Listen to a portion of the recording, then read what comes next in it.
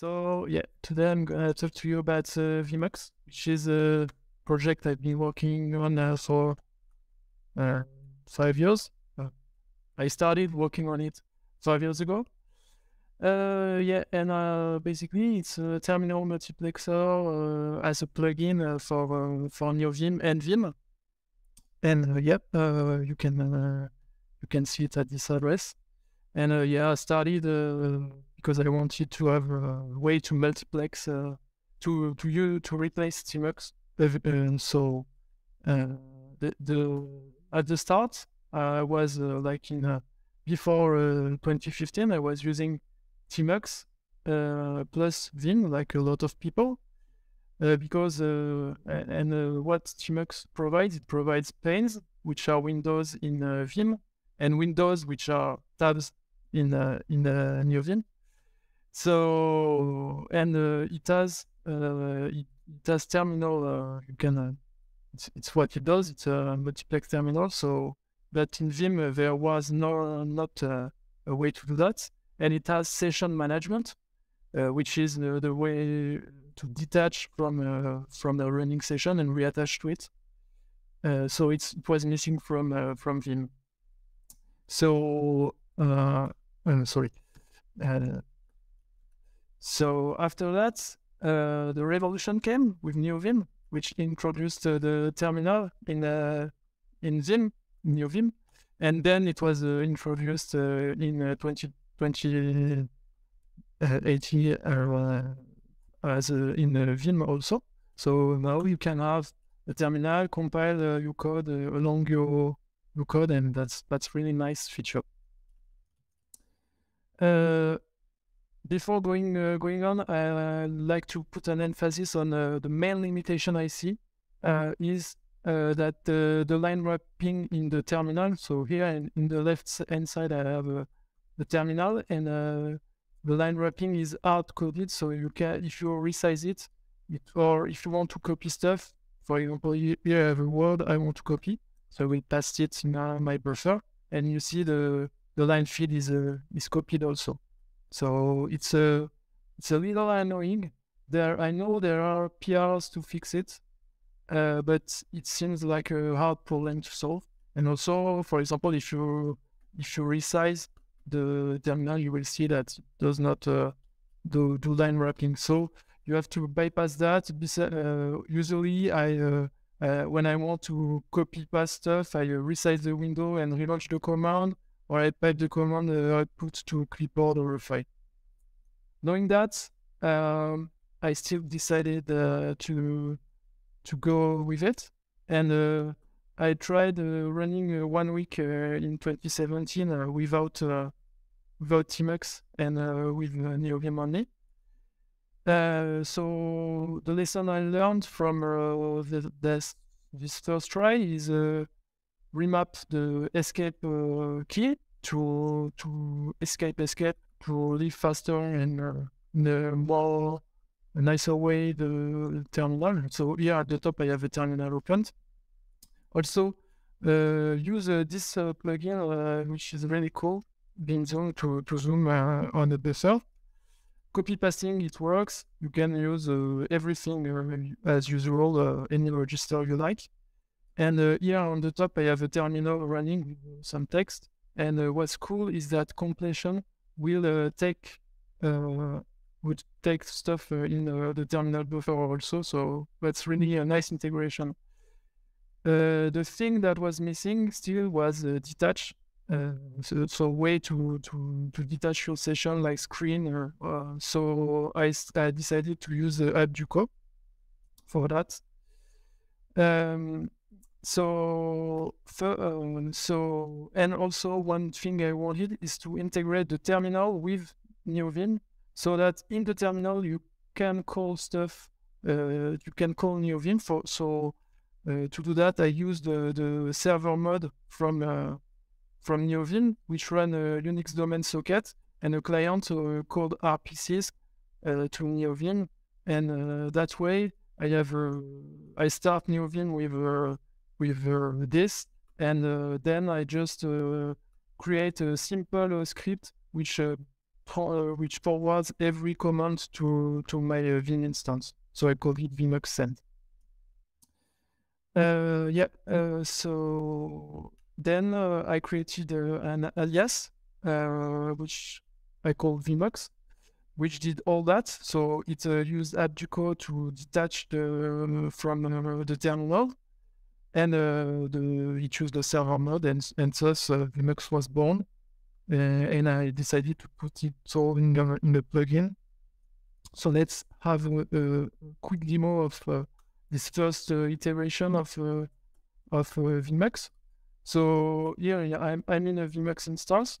Let's say I'm out of it. I can run vmux, which will tell you can create a new session, attach to a running session, list sessions. So for example, if I list a session, here I have one session running. And in the terminal, once you're in a vmux session like we are here, you can call the split. There are commands that are integrated in your. You have to source the script in your bash RC to do that, but you can run this command and it will open a split in Vim, so that that way you won't have Vim in Vim, so that would be a pain. And it replaces the editor variable with this. And you can detach from a session with Control G and stop a session by quitting Vim. So for example, here I detach from a session, I go back to the session, and I can leave it and up. So yeah, that's the state where I was at. And at the start of the year, I was using more and more LSPs in my daily work. And so my usual workflow was I have one NeoVim instance with multiple projects running in it. And it became a pain to manage. There were bugs. So if one project was lagging, it impacted the other. So I started more and more to use multiple instances of NeoVim in vmux. But session switching was not easy. So I did improvements for that. So to switch, I did a Rust rewrite. So before there were multiple binaries required, as I mentioned, and after it's one self-contained binary. It relies on crates. So the first crate is Kim, which is a fuzzy finder. It's a clone of FZF for Rust. So for example, here is the integration. So as you can see, you can select new sessions or select running sessions. I use Blockish to draw the images that you can see here, which is a crate I wrote to print images in the terminal. And I use this to detach, which is another crate I wrote, which mimics detach. I will talk about it later. It's customizable. For example, this presentation is done that way. So you can define your own new session suggestions. So like this. And you can put a new session pre-hook to change, for example, the directory where you want to run. And you have a wallpaper directory where you store your wallpaper and it will randomly select one. Yeah, and so to go a little deeper into this crate, so it dissociates a program from current terminal like detach, like screen, like AppDuco. It's a standalone binary, and it's a crate that you can integrate in your Rust project. So how does it work? So there are multiple terminal emulators. For example, in this example, there are two clients that connect to one server. The server has a NeoVim host in the pseudo terminal, and let's say I input an event in the client the first client, it's sent via Unix domain socket to the server, which forward the input event to NeoVim. NeoVim output stuff to the terminal and sends it back to the program event thread, which in turn sends it out to the client, which prints it. So it's quite simple. And I inspired a lot of what I did upon Detach, which is if you're interested in this stuff, go see Detach code. It's really clear and easy to follow.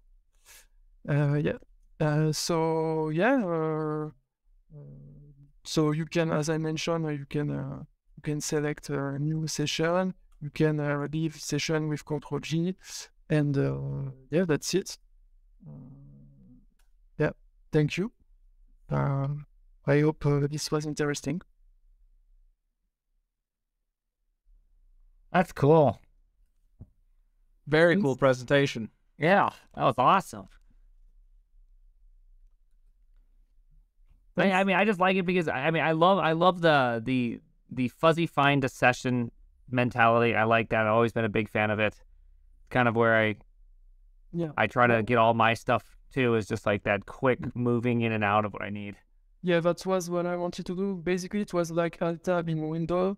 In Windows, like you just push a button, and the first entry that appears is the last one where you were before, so you can switch fast.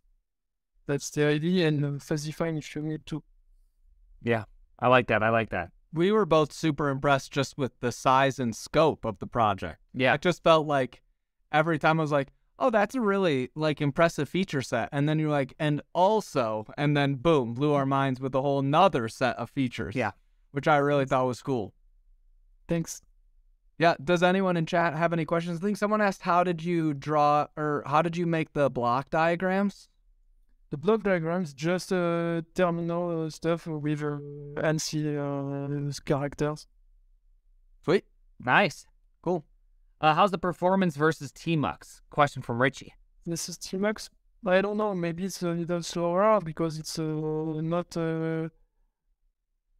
I'm not sure. The performance maybe of using NeoVim it's not as fast, but I live with it. I've been using it for years, and it's not a problem for me.